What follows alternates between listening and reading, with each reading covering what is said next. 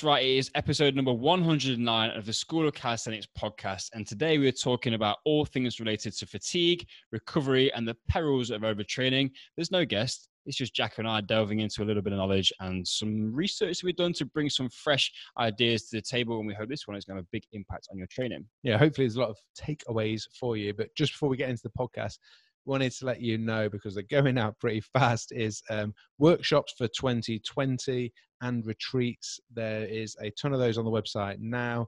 We've got stuff in the UK, we've got Ireland, Scotland, we've got Norway, we're into Europe, we've got a retreat in Sri Lanka and a retreat in the UK. That's just been announced. There is, as it stands today at recording, the UK retreat has only got 3 spaces left. It's quite an intimate affair. There's only 8 total. There's only 3 left.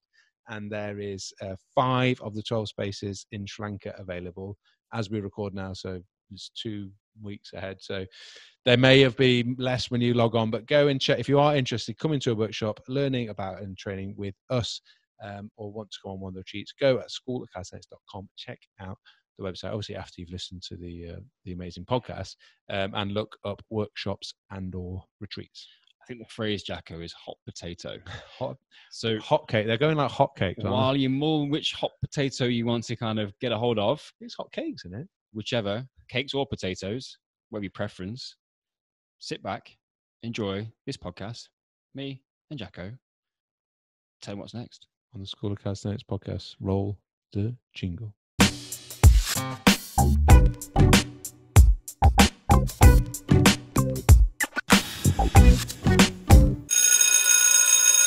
So, Tim, exciting day, not just because of what we're going to be talking about in terms of overtraining, fatigue, and how to overcome those with recovery strategies, but this is the first podcast we're doing live as part for the VIP members of the virtual classroom. So you may get interrupted, not just by me, but some questions coming in from the live listeners. Yeah, it's a new initiative. It's safe to say that we don't exactly know how the engagement and interaction is going to work, but we are rolling with it. I'm super excited. When we get guests on, people are actually going to be able to come on and ask their questions direct to the esteemed professionals and experts that we have on our podcast. And then they can also ask me and you if they want. They probably, yeah, but they'll probably go for the big cheese guests that we're going to get. I would, if that was me.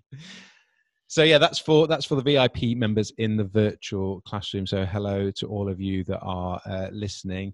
And if you have questions, then put them in the chat box, and we'll be able to get to those through the podcast. But so moving on to today's important subject. I'm excited about this one. Yeah, it's both. It's important, both, and you're excited about it because it's a topic that probably there's a lot of discussion around. We get asked questions about this all the time. It can be a lifesaver, literally, or can make a huge difference to our training, and something that everyone probably battles with to some degree.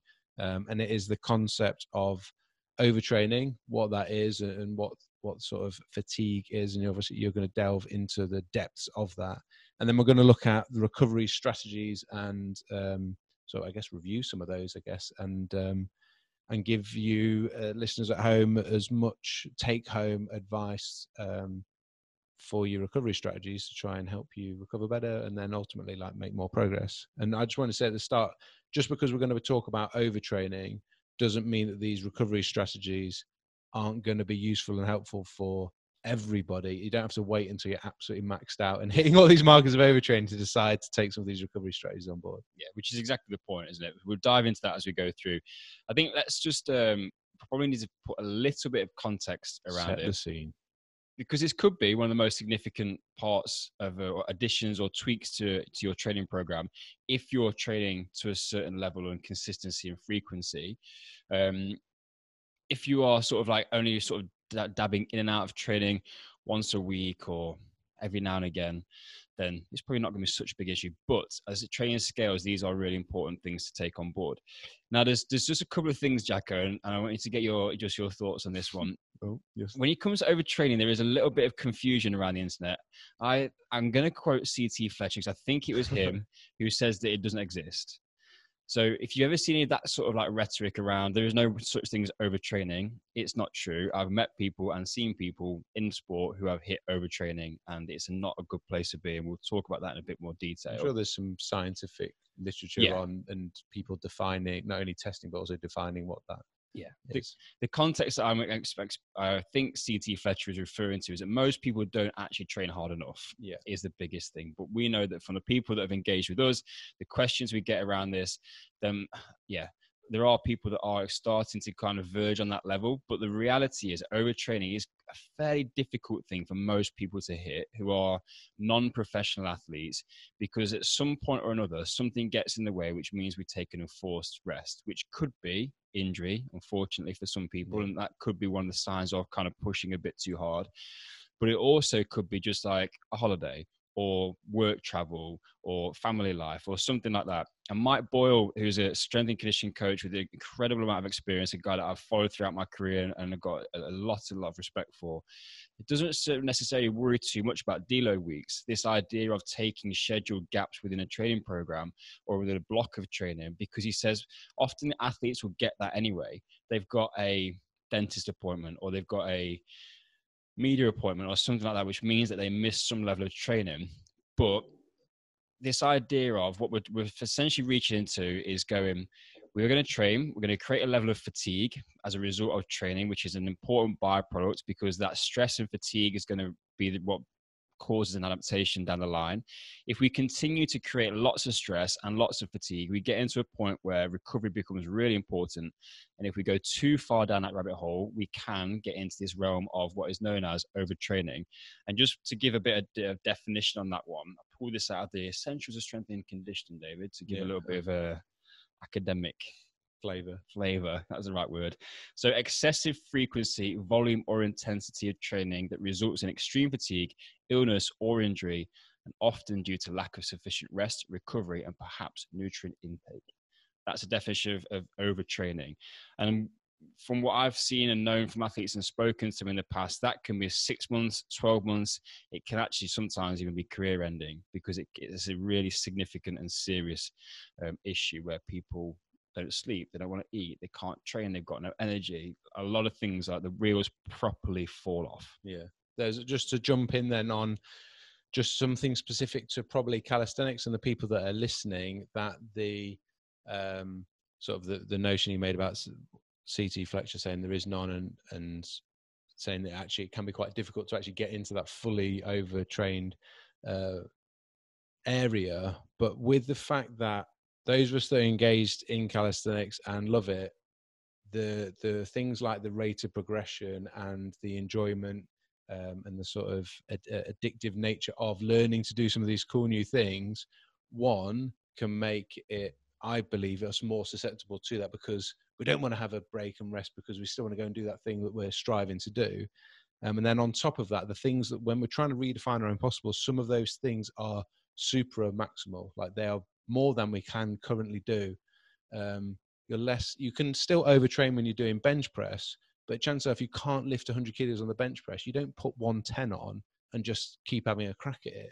Whereas if you can't, take 2 legs off on a frog stand, for example, there's times when you have to try and test that. Can I now take 2 off or not? And we're trained, some of that intensity is above what we're at, and that can make things susceptible to it a little bit. That's where I just think there's a little bit of a flex. There's a little bit of something in calisthenics that means that the whole reason why we're doing this podcast is to put some markers in place to go, okay, what do I need to look out for if I'm potentially overtraining or getting towards that area, and then what are we gonna do to maximize our recovery?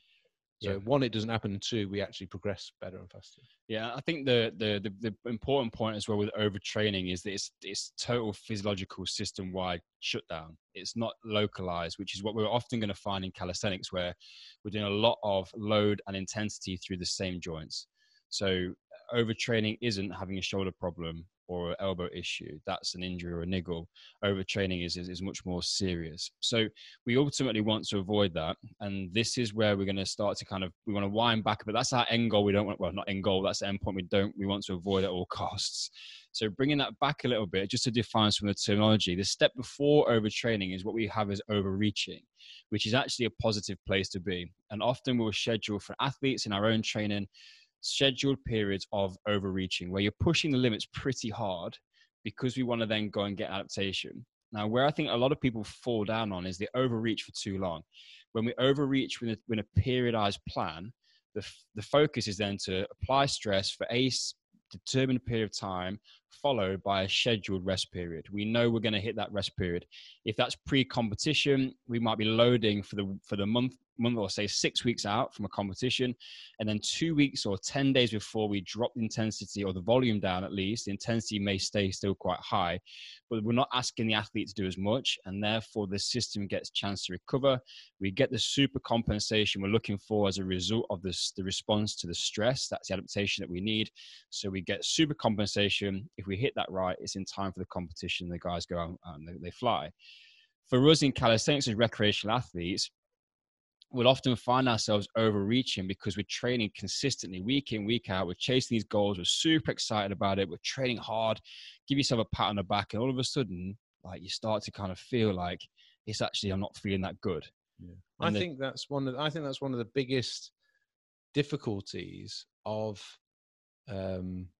being an amateur recreational fitness enthusiast, whatever you want to call yourself, that you don't have that competition where you are going to definitely plan to peak and rest, and therefore rest for it. And also somebody telling you, this is your volume for this week. Yeah. It's a scheduled rest week, and you do what you're told. Yeah. Effectively. Yeah. I mean, you can do whatever you like every week. Yeah. I'm trying not to bore people with like old rugby stories, but like I've got the contrast of both, like doing a weekly thing where literally most weeks when I was playing pro rugby, Monday, Tuesday, Wednesday felt pretty crap. But then Thursday, Friday, and if we played Sunday, Saturday would be like super easy days, and you'd feel great for the game, and then you'd feel crap again at the start of the week. Whereas now I don't have anything to rest for effectively. Like I'm with people in there going like, this is difficult when you don't have that thing to try and peak for. And so that's first step for me is just like being aware of that, so that you know that that's what's happening. Yeah. And then, then we can start, once we have the awareness, then we can start thinking about how to put the strategies in place to keep on top of it. Yeah, absolutely. I think as recreational athletes, we train at the level of intensity that we do because we enjoy it and it makes us feel good. But there's also that psychological side of training addiction, I think, which is an interesting one, of people training and feeling like if they don't train, they're going to get themselves into, they're going to lose all the gains. They lose that sort of the hormonal or the sort of like the which hormone am I thinking of? The dopamine hits and the serotonin of the benefits of exercise.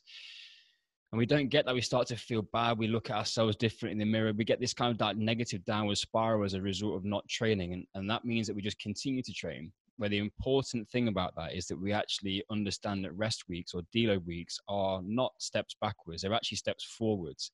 And we have to go through that process of psychologically dealing with not training. And then one of the things you can do that before we get into a little bit around recovery strategies and how we can manage fatigue is if we're going to try and prep an athlete or even in our own training, and we're going to use this deload week. So we might have gone 3-week load. That's how the virtual classroom programs are set up. It's 3 weeks of intensity followed by a scheduled 1-week deload where we drop the volume down, but intensity stays high.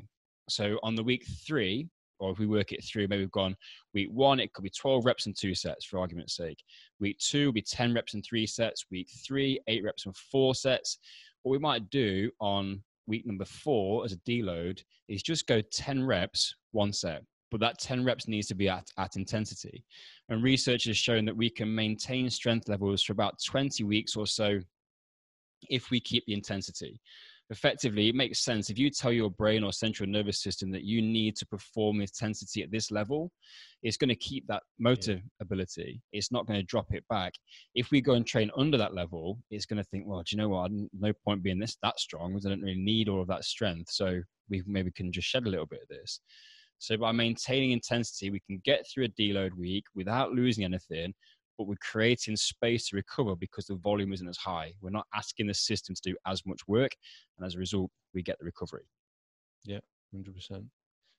Do we want to just, if people are asking a question, okay, I'm smashing myself fairly regularly with my training. I train 4, 5, 6, over X number of times a week.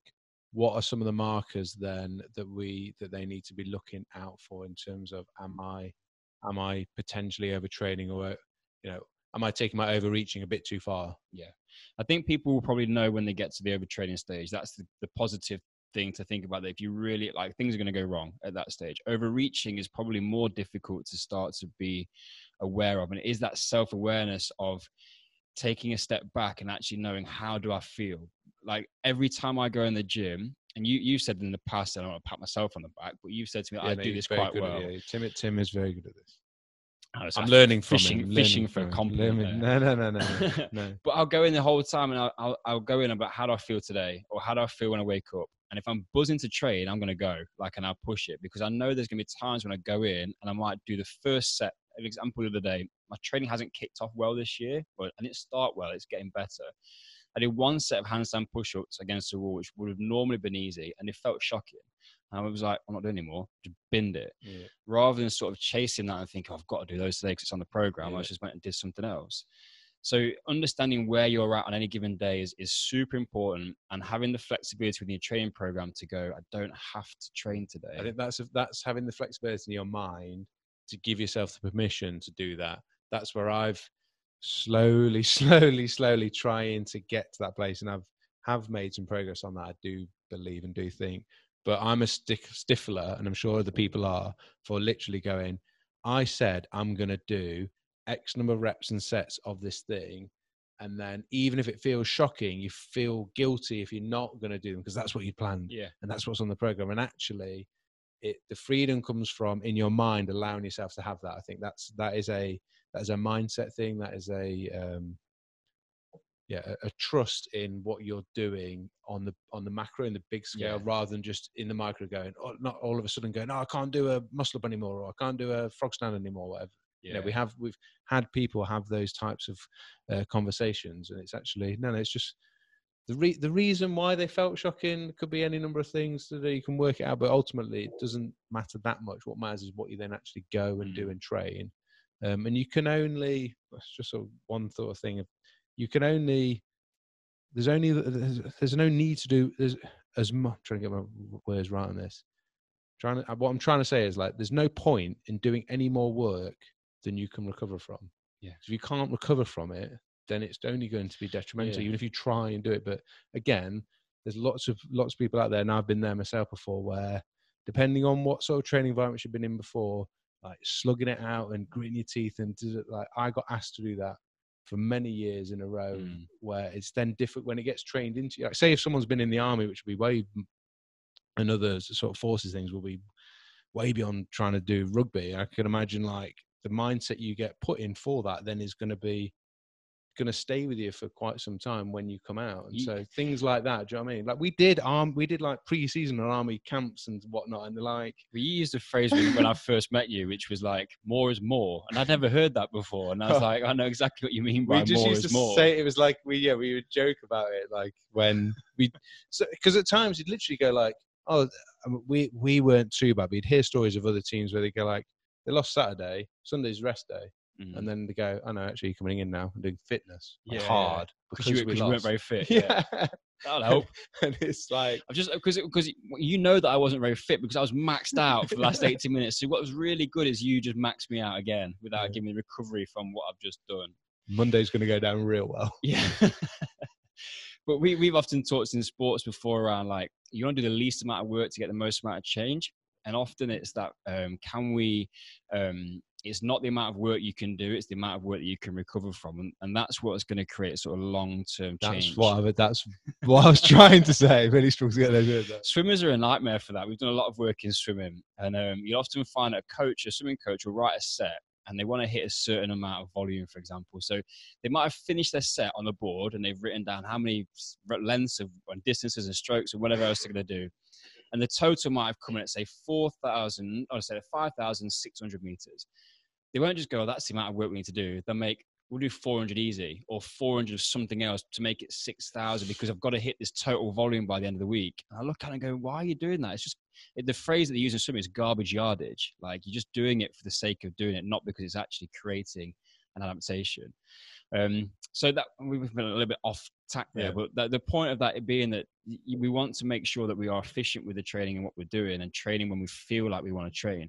So go back to your point, Jack, because I know you've got a couple. I want to hit you with a few then. So some things that so if you are classic ones, are if you're overtraining, if you're starting to, your appetite, you start to lose your appetite, you find that your sleep is disrupted, you're waking up in the middle of the night, or you find it difficult to go to sleep, and you normally sleep well, that can be a bit of a marker. You know what the biggest one for me is? Don't want to train. Yeah. But you force yourself into it. If you remember what Joe, my old S&C coach, we had him on the podcast, people can check, I can't remember what number it was. It wasn't that, it was only probably a couple of months ago. Yeah. Where he gave that exact advice. If you don't want to go and train and you are a serial overtrainer, don't make yourself.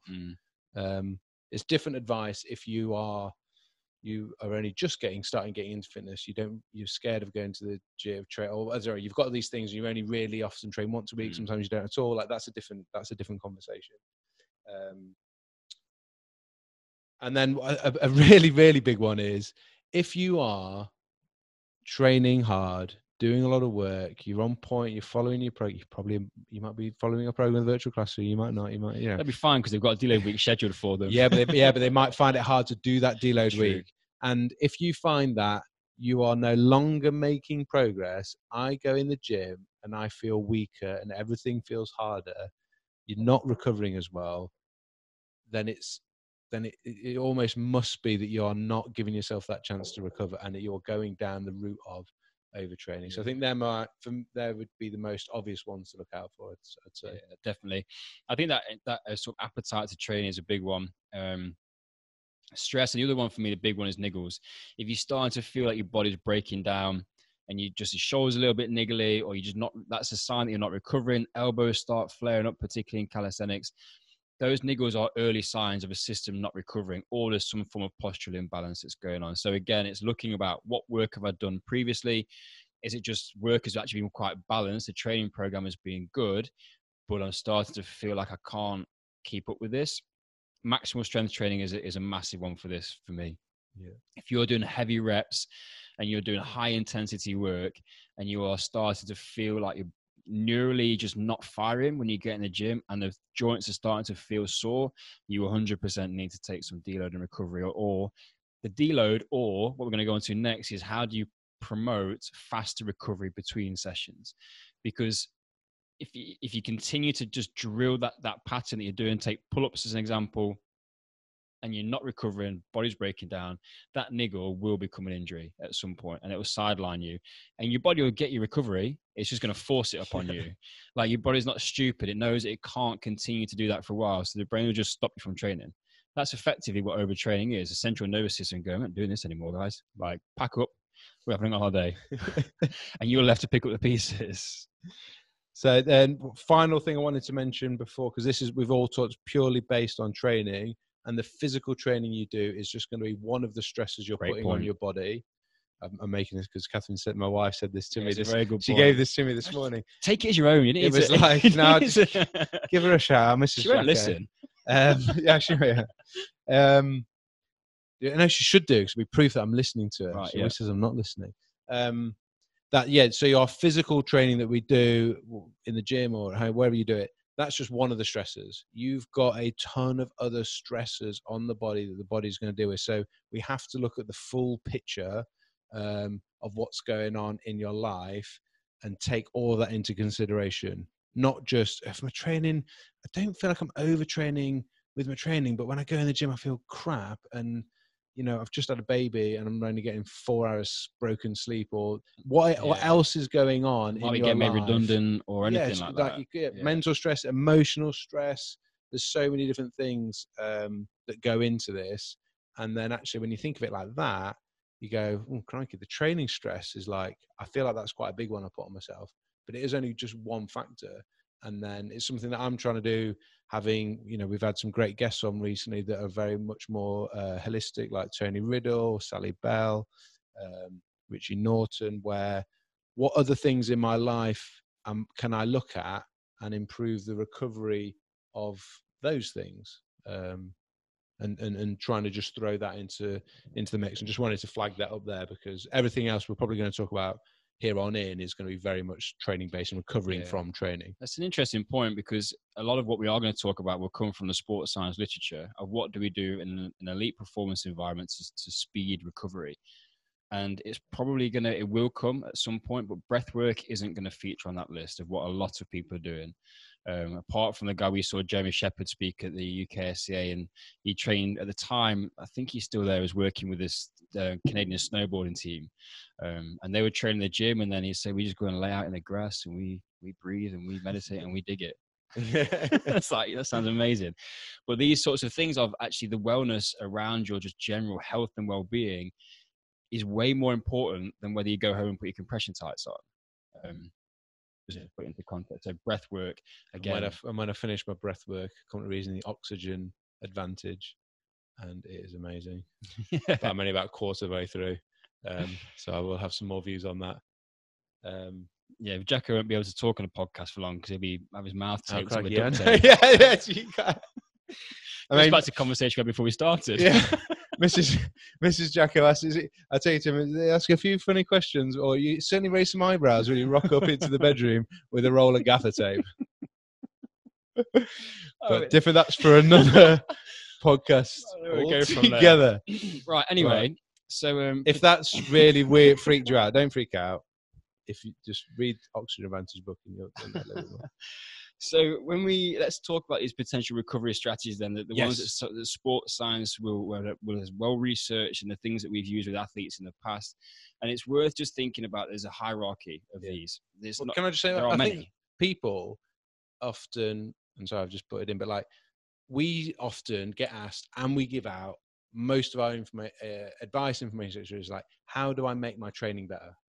Like, very rarely, and well, we do have got the questions, but this is more about, okay, what about making your training better? But if you make your training better, you also have to make your recovery better, because you're potentially going to be like doing more work or better quality or whatever.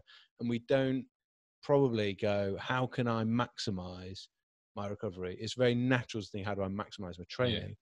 So I got really excited about that. No, it's fine. So we'll have so we would typically kind of categorize these, and we'll sort of say it like there are some level 1 things, and level 1 being the first level, call it gold standard or your basic essentials that are going to give us the best sort of return on your investment.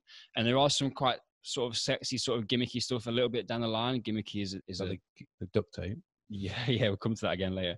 That might look more attractive and like look easy, but actually it's the simple things done well which are going to have the biggest impact. Remember that the human body and the system is fairly primitive in much of its design, in the sense of it really likes sleep. So if the body is tired and it's stressed from wherever the source of that stress comes from, one of the number one things that you can do to make sure that you are given the best chance of recovery is get a decent night's sleep. We will actually, in the level 2, we're actually going to put napping into that as well. But if you've nailed down a decent amount of sleep, and it's decent, it's good quality, it's restful, that's when so much of the regenerative processes take place while we are sleeping. That's your first sort of number 1 sort of gold standard thing you can have a look at.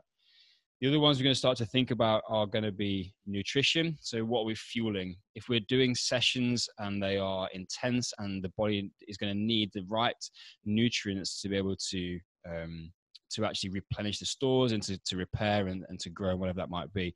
And that's not a referral towards a supplementation. That is just all well-rounded, basic day-to-day nutrition. We're not talking about how much protein you're taking in necessarily, what supplement or which powders you're going to use. Is it creatine? Is it beta-alanine? Whatever. We're talking about just eat well, just basics of get plenty of fruit and veg in, decent amount of protein sources, wherever that comes from, carbohydrates from a good source to make sure you're refilling glycogen stores, etc. Real simple as a nutrition. Yeah, and just remember, one of those markers of overtraining might be loss of appetite, and then therefore you're in then a bit of a cycle of, you might not be eating then enough calories, enough food to actually help when. So those two things are going to work against you. So making sure that you're aware of those, and you've planned and got that in place to make sure that you are staying on top of them. Just going back to the sleep, that's what I was just searching for, because I like it if I like listening to other people's podcasts, and they can like tell you the actual what. So I was trying to interactive. Episode 92 with Nick Littlehales, sleep expert. If you want to know a little bit more about sleep and how to maximize it, etc., including naps and everything, fantastic podcast and advice in that one. So that's episode 92. Check that one out if you haven't. Yeah.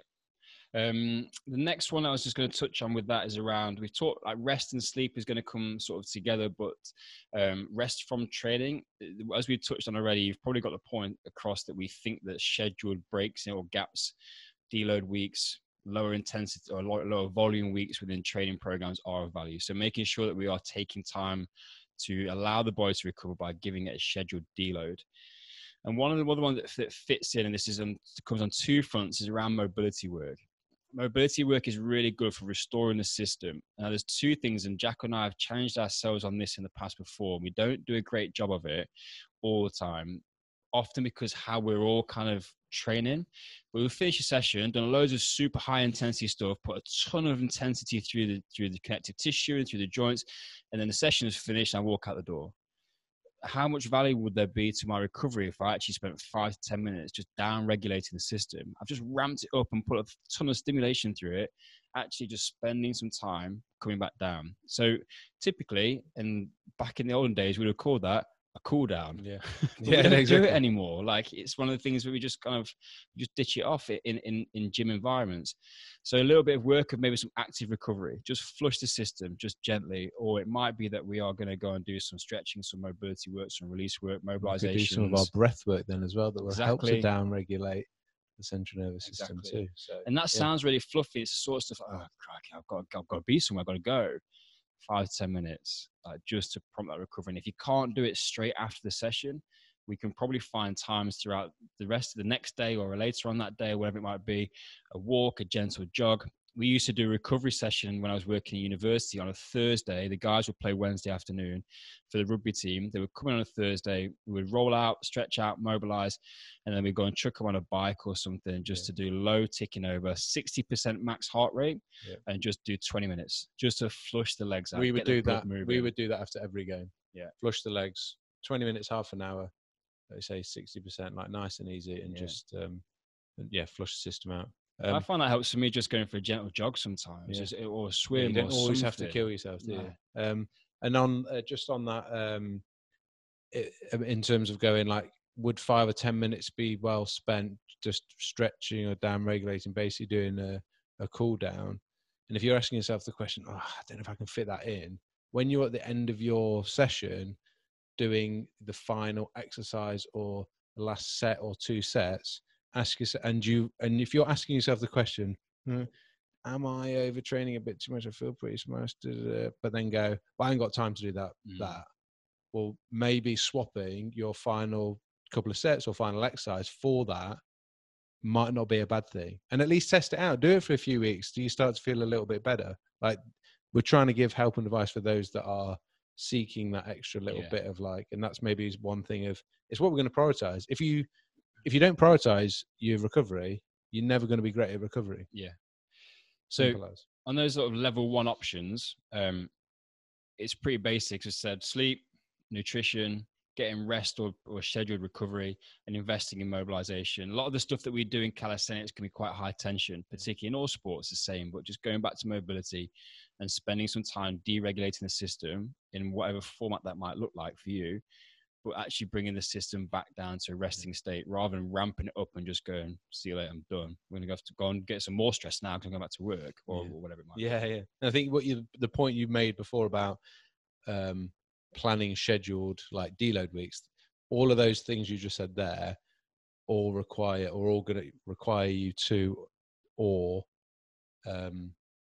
actually plan those things out. So actually just be a little bit more conscious, a little bit more aware, and plan out some of those things that are, as you say, level one, basic, simple. There's not really any excuses. Everyone can do those. You just have to want to do them, and a little bit of a plan in place to make sure they happen. And with those things, we're going to tick that off. If you get a decent night's sleep, like sort of averaging 8 hours a night consistently, not just one night, but consistently over a period of weeks, and we've got scheduled delos, and we're investing some time in some mobility, and we're eating well, like, okay, if I've got athletes that are doing those things well, happy days. Like, we can start to look at level 2 kind of progressions. Are you ready for a share?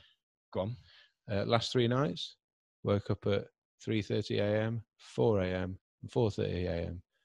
Couldn't really get back to sleep till I don't know when. Like, got a tiny bit of sleep before alarm goes off at 6, and I'm like immediately going now. So I have been going, right, why is that happening? Where am I at on some of these things? Right, I mean, I'm still eating well at the moment. Training feels pretty decent, but there's something amiss here.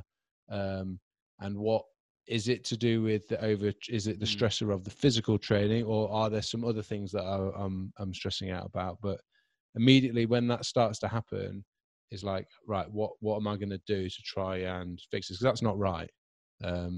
I've had the same thing. I was away for quite a lot of December, and I wasn't sleeping well. I was sleeping terribly before we went because we were trying to get everything done before we went. I had a really bad night's sleep. Started to sleep really well when I was on holiday. First day night after we got back in to start thinking about work, I wake up in the middle of the night, go to the toilet, come back, and my mind is like, on, let's think about all this stuff, Tim. And it's happening now. So I've got to do something as well to try and just get myself to a point where I'm sleeping better. But I'm quite a light sleeper, so it doesn't take a lot to wake me up. And then when I'm awake, I'm like, brain just wants to go. But that's the first one. Can we protect that time? Well, screens before bed, that will come up in Nick Litterhales, but that's an obvious one for people, but one that this day and age we're all guilty of. Yeah. So get your screens off. Right, level 2 things. We get to the more the sort of the sexier sort of the bits where the sports marketing comes in and tells all these things that we need. So compression is one of the things we're getting compression tights on. Are they good for recovery? If you're interested, you can go and read some of the research around that. The original compression tight concept came from bedridden patients who couldn't move about. If you are moving about, then your calf pump, if you are an ambulant person, is going to be doing a large amount of the work of starting to get the blood that is pooling in the legs, which is full of waste products and lactic acid, that kind of thing, back moving around the system. So that's where the active recovery comes in, of just moving blood around the system more, like to improve that sort of that clear out and just to stop that pooling. If the compression has got some merit, if the compression garment creates enough compression, you need actually quite high values. The original medical grade ones were like, I don't know, I could feel your legs, but the ones we get now often are not necessarily tight enough. So you need a good pair of compression tights. And typically, like, if we're going to get the guys, if we're going to travel with the athletes on teams, if we're doing long haul flights, we have compression garments on. We might have compression socks. If they've done heavy sessions, we might be sleeping in them. But it's those periods of time where we have got 8, 10, 12 hours of compression where we're not really been moving around that much. That's when we want to be starting to worry about it. I wear compression tights quite a lot because I like how they feel. There's a perceptual thing which we're going to come on to later on, but that's the science behind a compression. It's not guaranteed. They're not magic. There are certain circumstances where they have a little bit more impact. Yeah, I've got a tight upper body one. I like to ensure that it's so tight that it is a struggle to get off. That's a marker of me of a good. I almost did to get my shoulder getting mine off. Don't do that. No.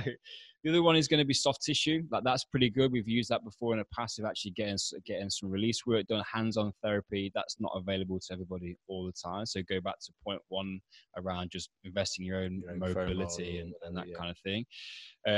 Sleep. I'll go back to naps, taking power naps throughout the day, 25 minutes, 45 minutes maximum, hitting those cycles, especially if you're not sleeping well at night. If we've got athletes like in swimming, if they wake up early, they're in the gym, you could be doing the same thing.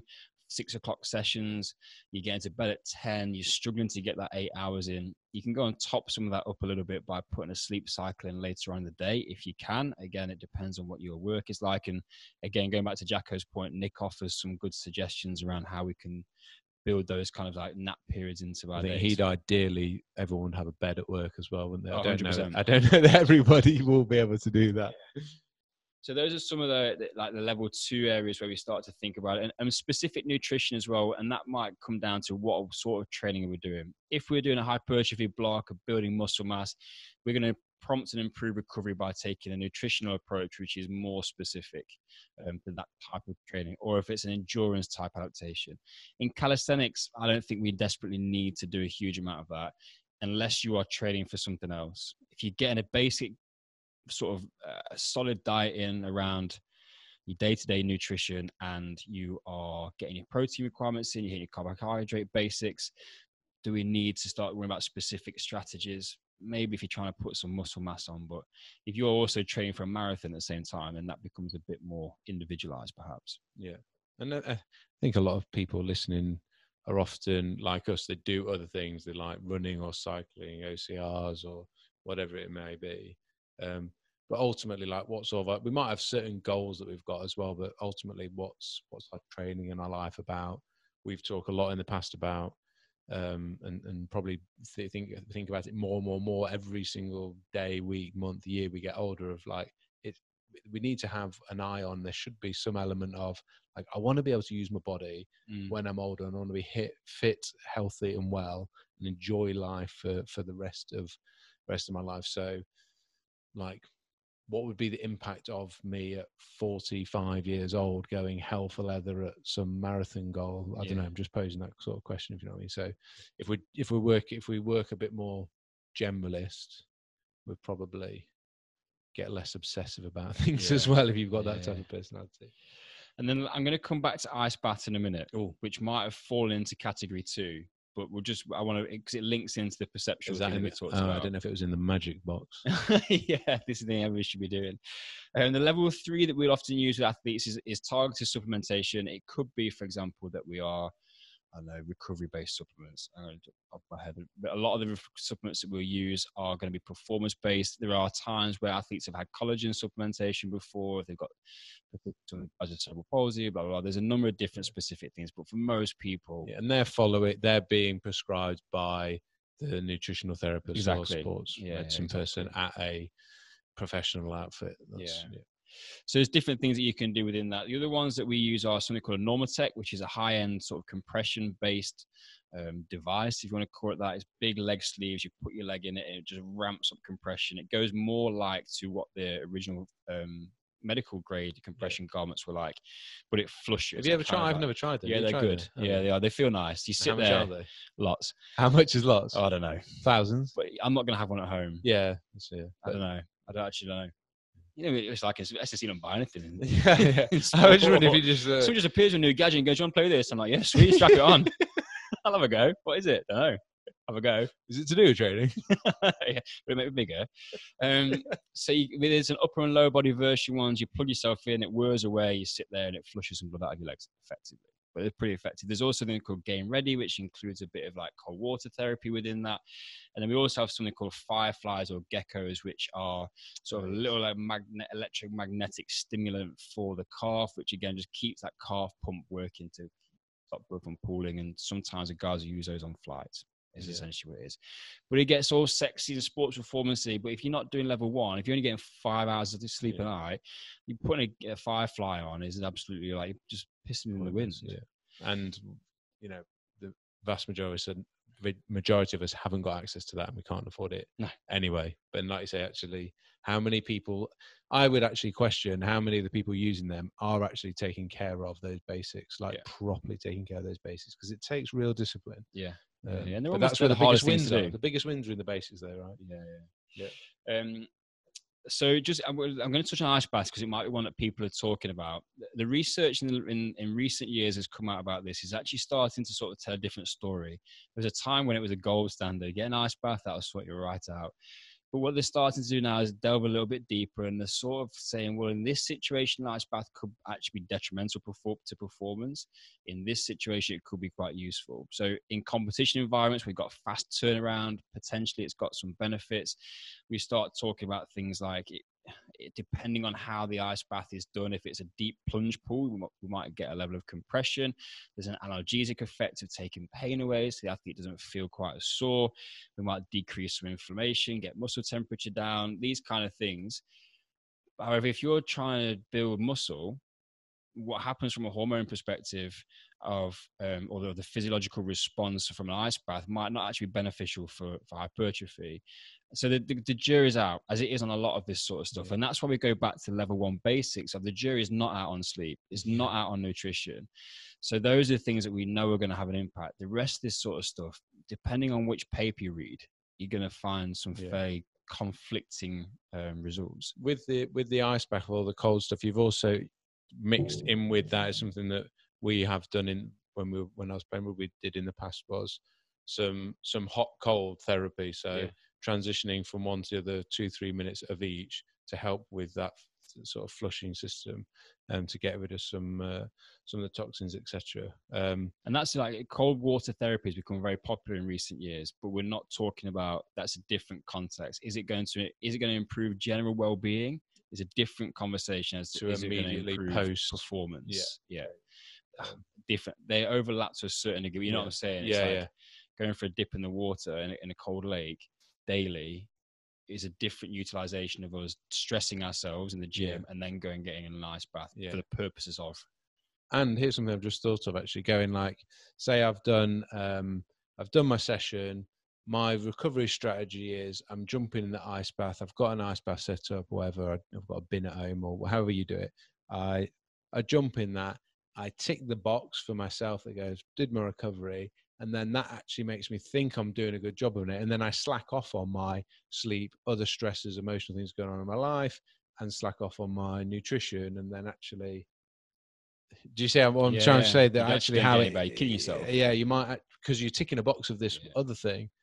But saying that, that I at the weekends in Whitby, and whenever I'm at the sea, I go in the sea. I've left a pair of pants in Whitby. Was that related to the sea, to the swim or not? Different story. Right, just checking. No, I've done that with Jack before recently. I just chucked them away. It's not worth the effort. And it was freezing. It was it wasn't frozen, but it was pretty cold.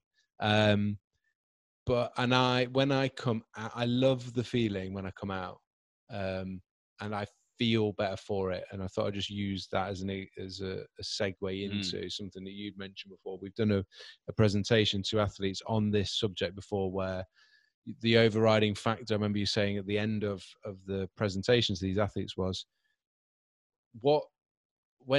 if something works for you, even if it's a placebo is, I can't remember, my dad normally 4%. 4%. My dad loves a placebo. Have I told you about the placebo, David? You give someone creatine and it's as a placebo, or give them what they think is creatine. The research will suggest 4 to 5% improvement when it's just flipping bicarbonate or whatever. Yeah, if it's just white powder. Yeah. But basically, if me jumping in some cold water makes me feel better and I'm feeling like I'm recovering, even if it's placebo, I will take that. And then that just opens up that thing of going like, try stuff out, see what you like, see what works for you. Have a way of actually measuring whether you actually do feel better or not. Just wanted to sort of segue into that, because that was, you brought that up nicely. I think they're all like that. I touched on it with the compression as well. Like, I like wearing compression garments. I've got set on now because I'm going to train in a bit. Not massively because it's of any other reason that I feel like I massively need a recovery, but they're just comfortable to wear. And if doing something like that makes you feel good, then it's of benefit. There is value in that. And that was the study that Jacko is referring to, is around one they did on with the Australian rules, Aussie rules football players, and they tried a number of different combinations of ice baths and active mobility and static stretching and all these different compression. And what they couldn't find was any real correlation between them. I think it was, I think ice baths and static stretching actually came up pretty well, but not because they physiologically could show why, and they haven't shown why. But what they were finding was athletes were feeling more prepared and better recovered for the game the following week. But they came down to the highlight of the study was that it's probably around a great deal of perception.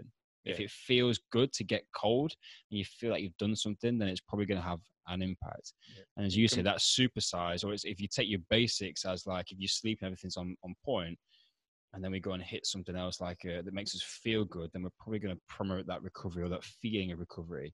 But I just will put that, the caveat to that is I think that mental approach to a team sport is quite different to what we have to do in the gym. When you go in the gym and it's dark winter's night in the UK, how I feel about my training going into that, and then what I'm actually able to do physically is a different environment to going out into a sports pitch where you've got the adrenaline of the game.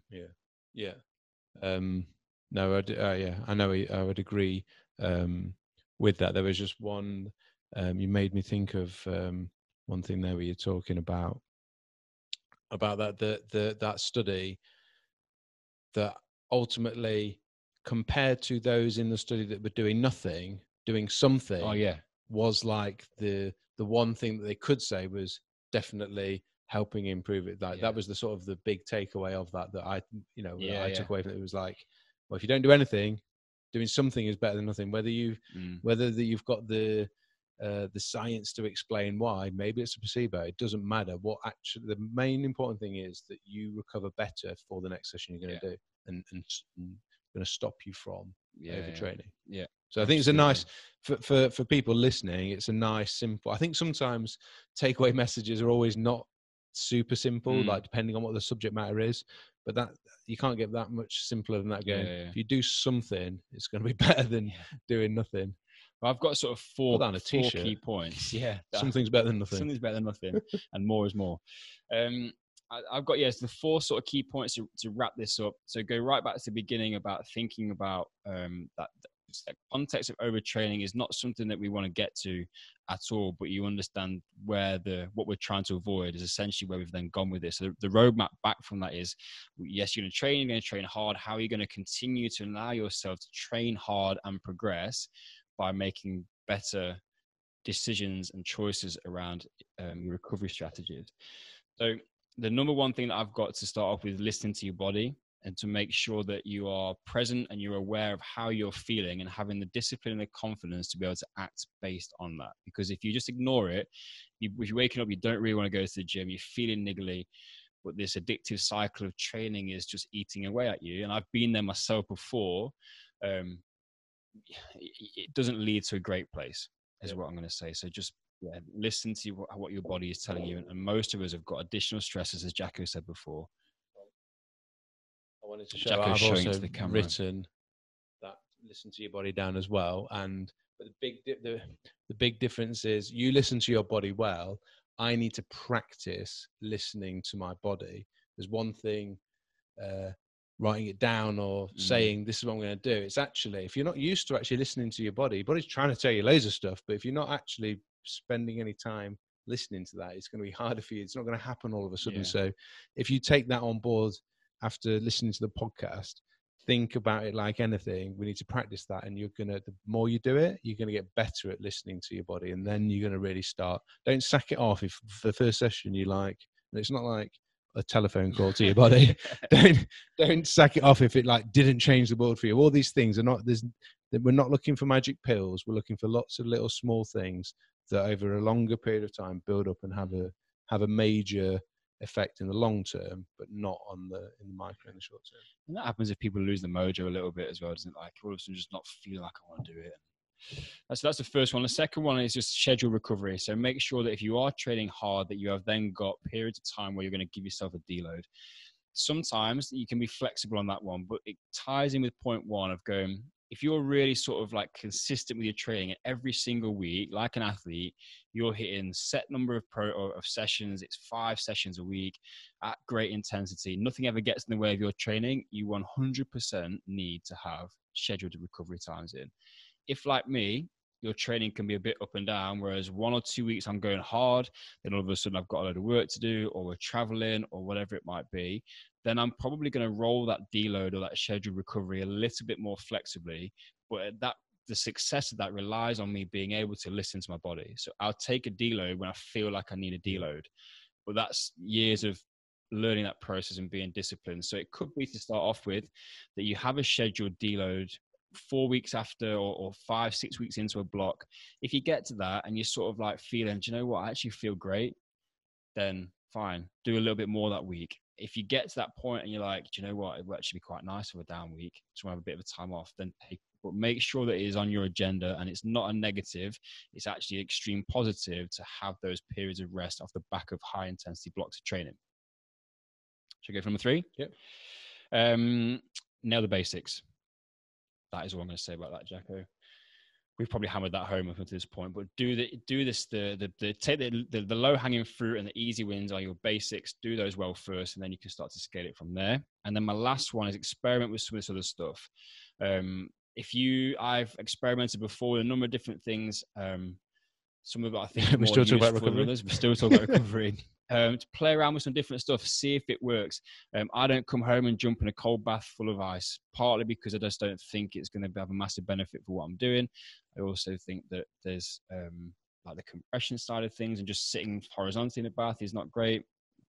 Time, logistics of putting ice in the bath, all that sort of stuff. Not to say there isn't benefits of cold water therapy, but it's just not something that works for me. Whereas you, Dave, talk about Epsom salts. Yeah, well, I wanted to ask you what you do, but just before you answer that, just on that, like, I got a relatively funny story on. I do like, and during some of my best training periods when I've been really disciplined with having cold baths, and my body likes it. I like how I feel afterwards, and it seems like it helps my recovery. I'm happy if it's just a placebo, and I'll go through periods where I hadn't done it for ages, but I think it was last week or the week before. I did it before bed, and I was so cold I couldn't get warm. I was lying in bed. Temperatures down. I was lying in bed. So then I had a terrible night's sleep. I just couldn't get warm. Electric blanket was on, not touching the sides. Do you know the strategy on sleep on that is actually a warm shower followed by a fairly cool bedroom. So they reckon warm shower before bed, 18 degrees in the bedroom. That'll help you to get sleep. So you did it the wrong way around. Yeah. But yes, off that, I like a cold shower. But anyway, different conversation maybe for me to get someone to talk about cold water at some point. Yeah. But what you personally, what do you mentioned your compression garments? Yeah, but that's almost because I like wearing them. Yeah. I like to train in them because it just feels comfortable. So I don't use anything other than my level 1. You basically. Yeah. The thing is with Tim, like, he's very good at his basics, and that would just take that on board if those that are. The compression was level 2, but I'm using it not for the purposes necessarily of recovery. Yeah. Sometimes if I've got a compression garment on my, if I'm feeling upper body, I have got a tight upper body garment, which I sometimes sleep in if I'm hammered. But generally, it's just like, my deload is the thing that saved me. It's my scheduled period of time where I'm just backing off. And I've come back from your nutrition. I think give that its dues. You're good on that. And South Africa was like 4 weeks off training pretty much. And come back and everything feels great. I don't feel that strong. I needed to do more, but we get questions all the time about golfer's elbow or wrist pain. I'm like, what do I need to do? And I'm like, rest. Yeah. And the looks people give me, I'm like, the only way to get rid of a tendinopathy from that perspective, there's some corrective stuff you can do, but it needs to be deloaded because you've frayed that tendon so much that it now can't recover, and it's going to take time. So you need to unload it. People don't want to hear that, but that's the point. Do that well first. We don't get to that point. If my elbows start niggling, I back them off and give them some rest and some recovery. It's being sensible with that. Yeah. Yeah. And my last one, I'm going to get Jack to wrap it up, is I just got a quote that I thought was really interesting from a track and field athlete, an American called Lauren Fleshman. It says, anyone can train hard, but do you have the discipline to recover? And I think that's the real key point. It's the same as with using conditioning before in the past. Anyone can make you tired. Anyone can make you sick, but can you actually put together a properly structured training program which is going to give you an adaptation? It's exactly the same. Recovery is a strategy. What strategy are you going to use to get the outcome that you want? And it takes discipline. Yeah. And it could be the thing that stops you getting injured. It could be the major difference in you progressing and achieving the goals that you want to do. It's not a magic bullet in the short term, but it is over the longer period potentially going to make the difference for you. Yeah, and I think in today's world, those number 1 level basics are more important than they've probably ever been before, because we're dealing with so much stress and stimulation all day, every day. that just those are, goes back to Sally Bell. Like, it's, if you go back to it, we're talking recovery, same principles about health and well-being carries through. I don't think there's any coincidence that the body responds well to these things if they're done well, and what we can then put on is a little bit of icing if we want to go and play around with something. Yeah, Sally Bell, that's Dr. Sally Bell. We did a 2-part series with her functional medicine practitioner and doctor. So if you haven't seen those and you are interested in that, I've listened to them back myself as well, because there's some gold in there. They're really good ones. So I do check them out. I can't remember the numbers off the top of my head. I did mention actually the very briefly something to finish on is you've got experience. Yeah, so I was going to say, I was going to answer the question. What do you do, Jacko? Oh, sorry. Yes. Rewind. Yes, Jacko, tell us about your recovery strategies. Basically the same. Basically Basically the same as yours. Tried to take care of those level ones. He said, I've got a tight compression top that, again, like you said, sleep in sometimes, but just not every night by far. And then, yeah, I said, we talked about cold. And then the other bathing therapy that I like is Epsom salts. So there's which is basically magnesium. Magnesium sulfate, and what you try and do is get the magnesium is dissolved into the water, and it's going to come in through the skin and come into the body that way. And there's plenty of research out there. You can have a little bit of a look yourself. There's one from the University of Birmingham, Dr. Waring, that's looked at this a few times, and because there's some questions about like how much actually goes through into how it actually comes in through the skin, etc. But there's evidence out there, and maybe even for me, maybe it's a placebo, maybe it isn't, but same principle as with the cold. But there is some research out there to say that in an athletic population, if you're training hard, that magnesium levels do deplete because of how they get used for your energy production for your training, and the Epsom salts can be a good way to do that. And the sort of general markers are about 400 to 600 grams in an average size bath, depending on how big your bath is. Then you're gonna have to work off of that. But that's basically like a decent cupful of Epsom salts. It's quite, if you've never tried it, it's quite an easy one. A hot bath, nice and relaxing, etc. as well. And I was going to say that, but it's pretty cheap. Aside from the fact of actually whether the Epsom salt do anything or not, what I think is probably quite good for you is to sit in a bath, put some candles on, read your book, and then get your gaffer tape out, ready for bed. Everyone's giving me a lot of questions about the gaffer tape. Just really too. But you've got a good tip though. Epsom salt is much cheaper off somewhere like eBay than getting them from Boots. Yeah, I go like you Boots. can go Boots and just get like a small. You can get like your 400 grams for like test out one thing, and it'll cost you like a couple of quid or something. Fine. You get half a ton from your local builders merchant. Yeah, you can go. I get mine off eBay or Amazon or whatever, and you like if you buy a 25 or 20 kilo bag, you get it like £1 a kilo. So it's pence per bath, and that's if you're well into it. Then you can go bulk. Other than that, I think that's cover some ground today, Jacko. Pretty much a wrap. Yeah, enjoyed it. Cover some ground. I hope you out there listening, or hopefully this will go out on. You might be watching on YouTube as well. Thank you to those that logged in, the VIP members of the virtual classroom, to listen to it live. You're hearing it literally as we're talking. For everyone else, you're listening to it now, but it's 2 weeks after you. Yeah. It's one of those things like when you're listening to it, you know what I mean? It's like live for everyone, but it's not. I know what you mean. Like when as I'm saying this now, they're listening, they're here. If you're listening on iTunes, it is the day that you're listening to it on. But we recorded on a different day, do you know what I mean? Like we're the future. Yeah. Well, no, we're the past. Yeah. You know what I mean? Yeah. Complex problems. I don't know if anyone else does. I'm not sure. It's a good job you never studied quantum mechanics or something like that, wasn't it? You're doing a right mess. Anyway, that's it. That is it. Wrap it up. If you've got any questions, guys, you can engage with us on social. Send them over on Instagram or whichever platform you prefer.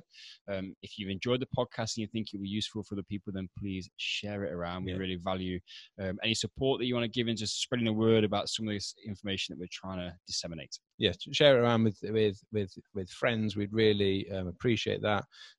Check out some of those other podcasts that we mentioned as well, the sleep, the ones with Doctor. and give us a review on iTunes or wherever you listen to the podcast. We really appreciate that. We really like it as well when you take a screenshot and you post it. Yes, screenshot. Well, what I'd be interested in hearing what recovery strategies other people do. Because there might be some things that we've not mentioned. You know, screenshot the podcast, let us a little note of like, what things do you do? And then we'll share those so we can start to, within that whole community online, we can start to share everybody. So everyone is going to be able to hear. Tim's laughing at me now for some reason. Everyone's going to be able to, you know, share what recovery things they have, and that might throw a few other extra things into the mix. But I was just going to say, if anyone's got any good gaffer tape tips, send those in DM. I wouldn't put them public. I'll send you a photo. Oh yeah. Right. Yeah. Anyway, let's get off that rant. Let's go. So thanks for listening, guys. We massively appreciate it. I hope you guys have a good week. Everyone get stuck into your training, and until next time, class dismissed.